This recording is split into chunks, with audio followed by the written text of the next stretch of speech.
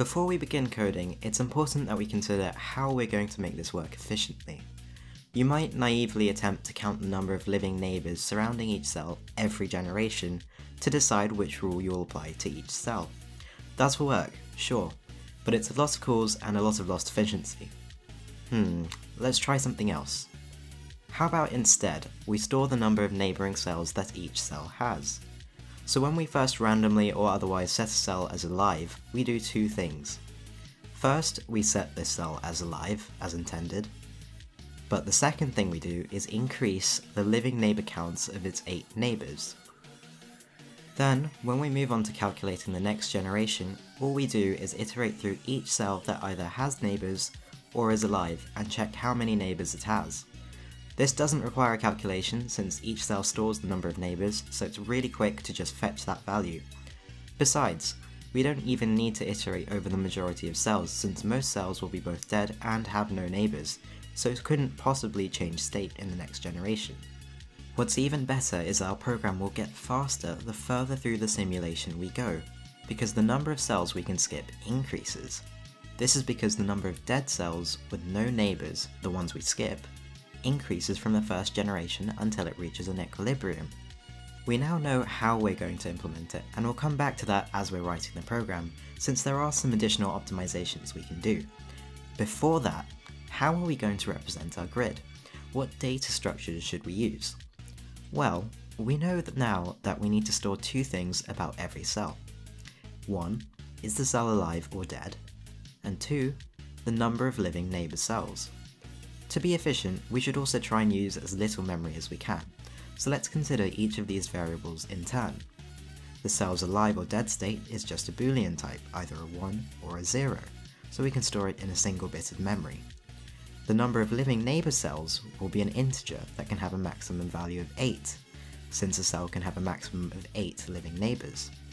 In binary, 8 is represented by 1000, and hence we need 4 bits of memory to store the number of living neighbours for each cell. Therefore, in total, we need just 5 bits of memory for each cell. But wait a minute, in C++, the smallest types are bool and char, which are both a byte, 8 bits in size, so we need a way of storing both the cell state and the number of living neighbours in one of these types. There's no way we can store both values in a boolean variable, but since the char can store numbers, we could use some bitwise manipulation to store our two variables inside one unsigned char. This way we're only wasting 3 bits of memory, so here's how our 8-bit unsigned char will look for each cell. The 0th bit will store our cell state, and the next 4 bits, that's from the 1st to the 4th bit inclusive, will hold the number of living neighbours surrounding that cell. The 5th to 7th bits will have to be unused, however. There's nothing we can really use it for. That's about as efficient as we can get with memory usage, but maybe there's something else I've missed that we'll catch later on. Storing our data in this way will actually lead to another optimization in speed. Before, we were going to iterate over all our cells, skipping over those that had no neighbours and were dead. We checked this by using the and operator to compare the two arrays for the state and neighbour counts. Since we no longer need 2 arrays, and we're just using one unsigned char array, we know that if a cell has no neighbours and is dead, the first bit, its state, will be 0. The neighbour count will also be 0. And since we're not using the remaining 3 bits, the whole unsigned char will be 0. So all we have to do to check if the cell has no neighbours and is dead is to check if the char equals 0. In other words, is it a 0 byte? Now we're well aware of how our implementation will work, and how we will store our data, it's time to start coding. Okay, so the first thing we're going to do is set up our graphics library. I'm going to be using SDL, so that's what I'll be setting up, and I'll try and keep this bit really quick, and I'll skip over some of it since you might want to use a different graphics library and it's not really relevant to the video.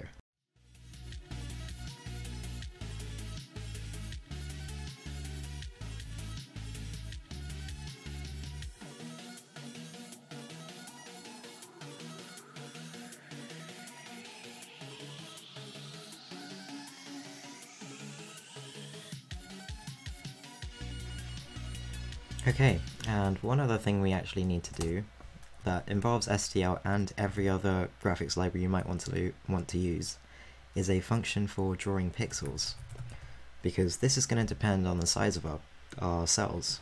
So we're going to actually have an unsigned int here called cell size, and we'll set it to 1 for now, but it represents the width and the height of your cell in pixels.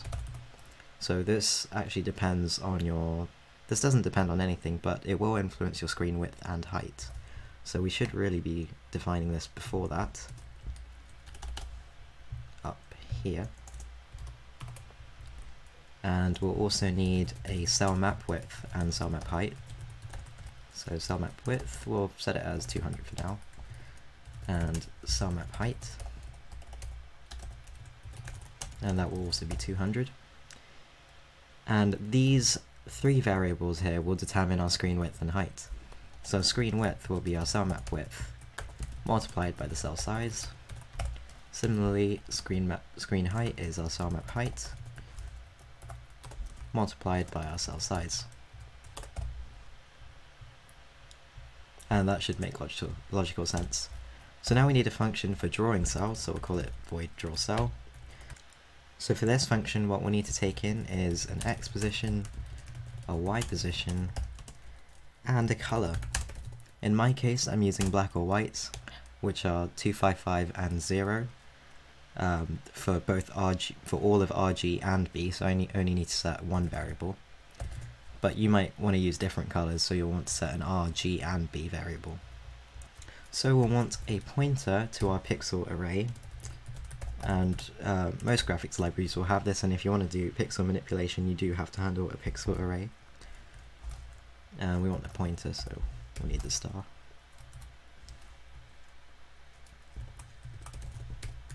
And since it only stores numbers from 0 to 255, we can just use uint8.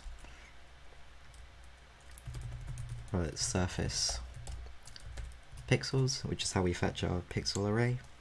And we need to find our index here, which is done by doing y times the cell size multiplied by the screen width plus x times the cell size. And this is the formula used generally for indexing a 2D array into a one-dimensional array. But we also have to multiply this by 4, and that's because this particular pixel array stores the 4 parts of a pixel contiguously, so R, G, B, and alpha, and that's why we have to multiply it by 4. It might be different for your graphics library. And then, because we're using a cell size, we have to iterate through it and draw multiple cells for multiple pixels for one cell. So we'll start with I equals 0, I less than the cell size, I plus plus, and we'll need j as well, j plus plus. And for this, we'll be setting R, G, and B to the color that we passed in. So that's pixel pointer plus j times 4 equals our color. And we'll have to repeat that for the next 2 as well. So plus 1 and plus 2. So that sets the red, green, and blue values to 255 if I've set it to white, or 0 if I've set it to black. And then we need to get to the next row of the pixel array. So that's done by incrementing our pixel pointer by the width of our screen multiplied by 4 because RGBA. There's 4 memory locations required for each pixel in this array. Okay, now we can move on to actually creating our cell map. And this requires creating our own class for the cell map that will store everything we want to know about it. So we'll call it class cell map. And for public, we'll need our constructor, which will take in the width and the height of our cell map, which will be the cell map width and cell map height we defined up there, but it's easy to just store it in here anyway. We'll need a destructor for deallocating our dynamically allocated arrays, which we'll be using for our unsigned jar array. And yeah, let's set our private variables. So we'll need our unsigned char array for our cells. We'll also want a second one called temp cells, and this is for copying over when we're calculating the next generation without altering our original array. We'll want to store our width and our height, as well as the length of the whole array, which is just width times height. Okay, let's define some of these. Let's define our constructor first. Here we can actually use our initializer list. So we'll set w as width and h as height. And then in here we can say our length equals w times h. And we can dynamically allocate our array here too. So if cells equals new unsigned char, which is the same as the length. And similarly for our temp cells array too. There we go. And we'll want to set this to 0 initially, because we're not using bits 5 to 7, so they might be set to something else initially, and we want to make sure that everything's 0.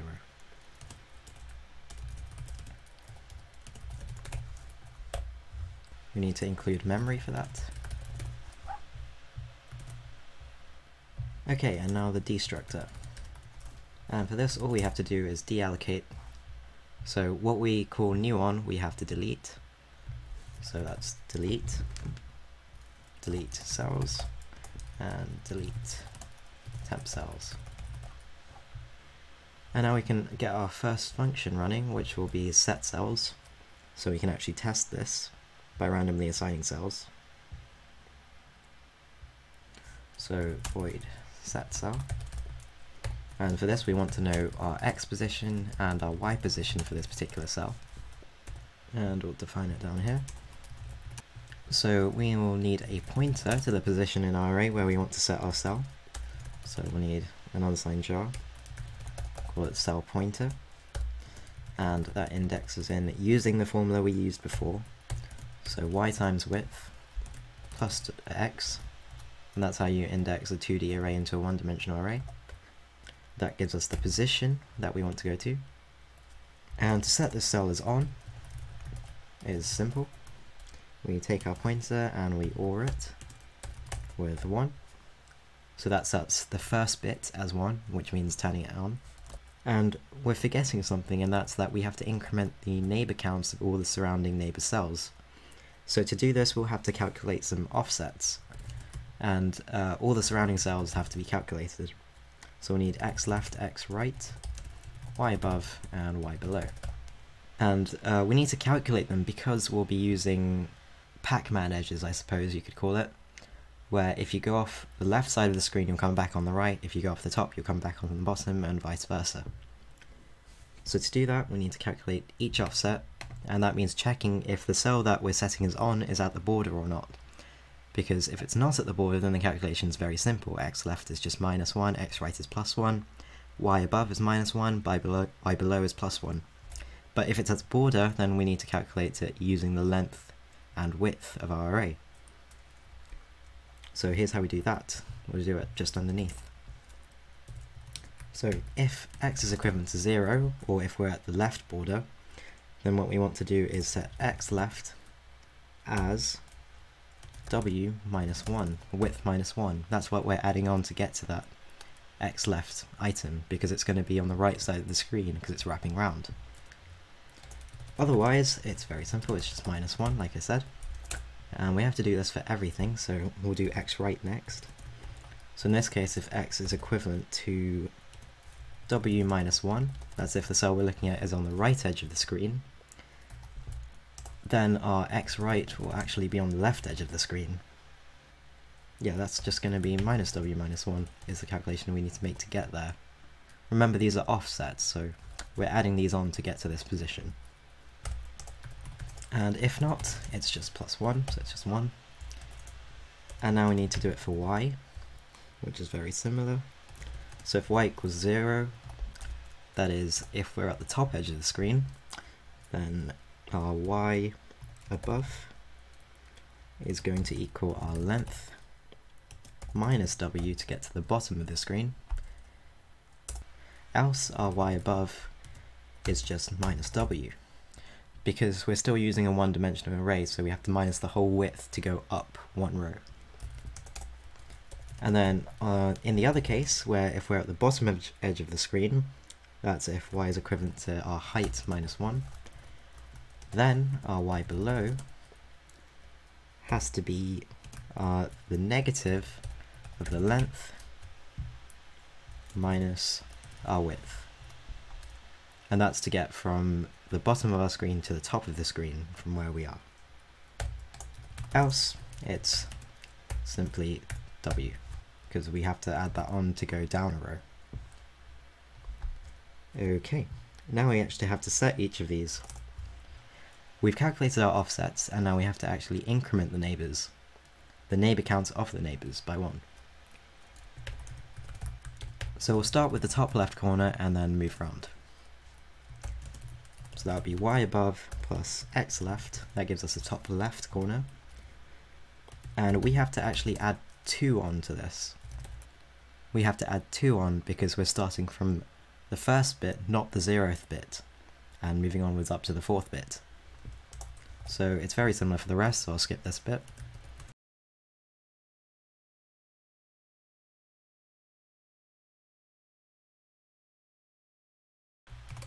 Okay, now that we've done that, we know how to set a cell, and we can just copy and paste this code to clear a cell too, because we're going to be doing the exact same thing. The only difference is we're going to be setting it as off instead, and we're going to be minusing 2. So to do that, let's just set our clear cell. So it's just going to have the exact same parameters, and we can just copy and paste our other code up here, and we'll have to get our new one. So clear cell, and paste it in. And the only difference here, of course, we forgot to say it's part of the class. There we go. And the only difference here is we're unsetting it, so we're toggling it as off, so we can just put not here, and equals here. And that will be setting it as 0 or off or dead. And then we just minus equals 2 to de-increment our neighbour counts in all our neighbouring cells. And there's one more thing we need to do before we move on to calculating the next generation, and that is a way to initialize our cell map. So we'll want an init function, I suppose, to randomly set a certain number of cells as on. And this can be done by creating an init function.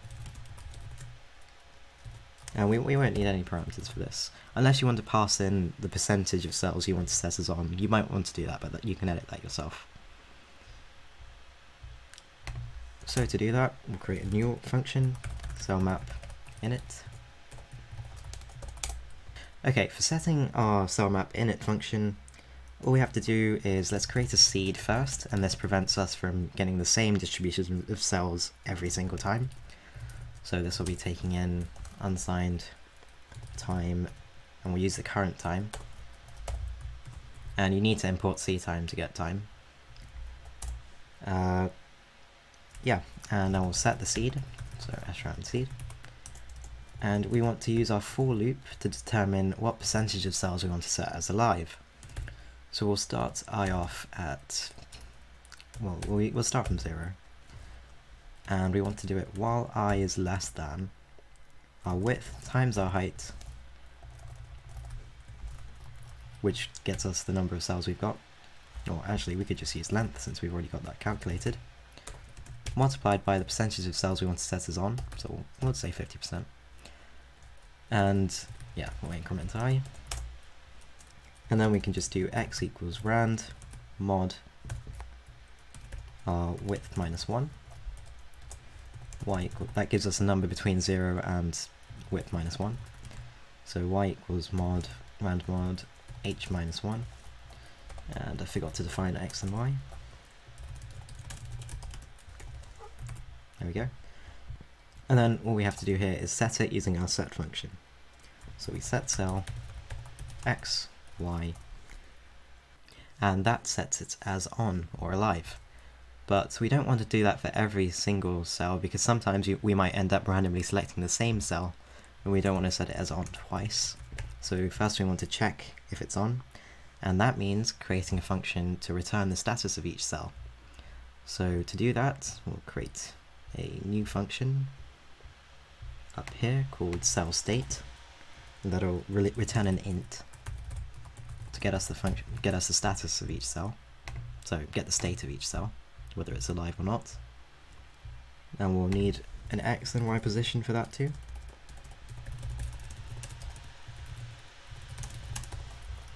There we go. And we'll create that here.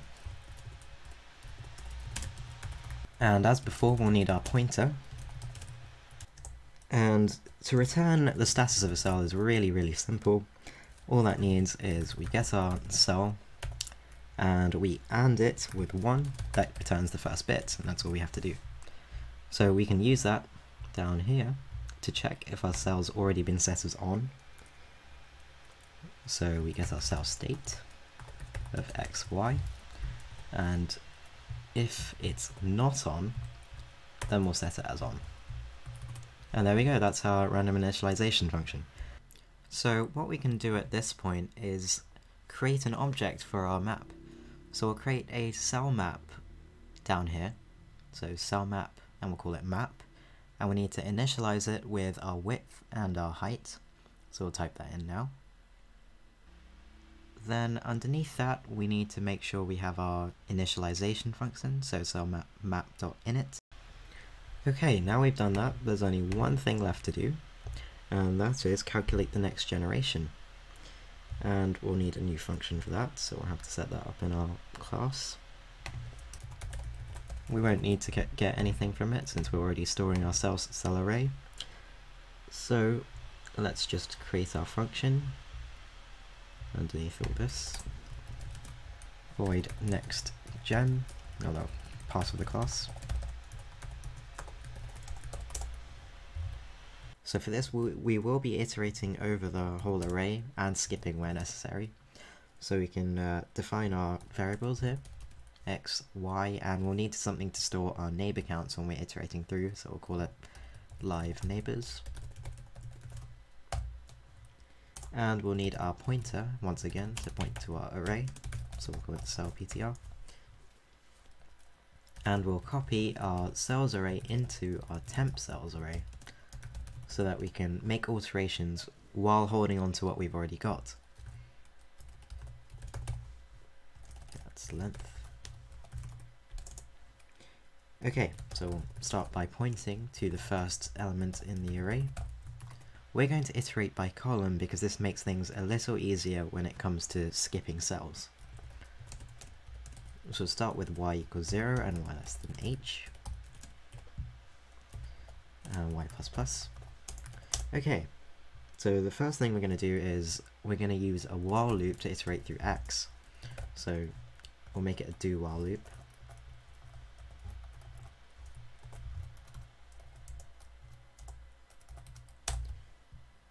And the condition for when we exit this do while loop is when x, which gets incremented as we do this, is less than the width. So essentially it's a for loop. But the reason we're using a do while loop here is because we're going to have to skip cells that are dead and have no neighbors. So we'll do the skipping here. We'll skip first to make things quick. So while our cell pointer, or the place it's pointing to, the value, is equivalent to 0, our 0 byte, then we want to increment our cell pointer because we want to look at the next item, and what we want to do here is check if when we increment x, since we're going on to the next item, our x value is equivalent to w. It won't be greater than, but this is a safety. Then we'll have to use an elusive goto. And this is one of those rare cases where using a goto is actually faster than anything else. There may be a way you can use a continue statement here if you put the do while loop inside a function, but this is just easier to read. So at the end of the for loop, we're going to have to put a statement here, after we put semicolon here, called next row, so we've got a label that it can skip to. And then that's how we skip through every single cell really quickly.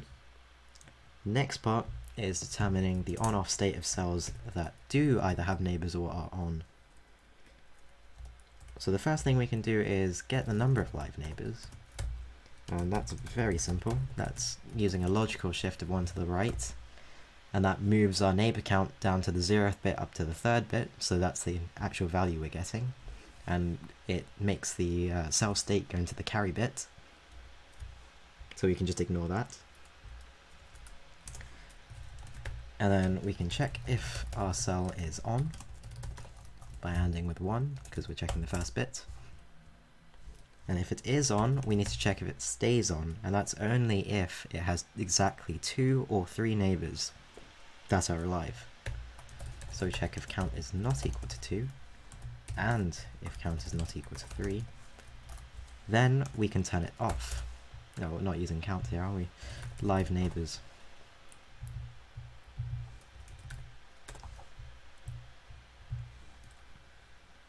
And if that's the case, then we can clear this cell and give our X and Y, and we can draw the cell, but in the off color, which in my case is black, which is 0. And then else, which means cells that are off, we have to check if they turn on this generation. So that's just if there are exactly 3 neighbors. And then we can set the cell, X, Y, and draw. XY in the on color, which for me is 255. Then we need to make sure we are incrementing our cell pointer when it's moving on to the next iteration, so we're continuing moving on. And that should be it for setting our cells. Now we can test this once we've added our next gen function into our main loop.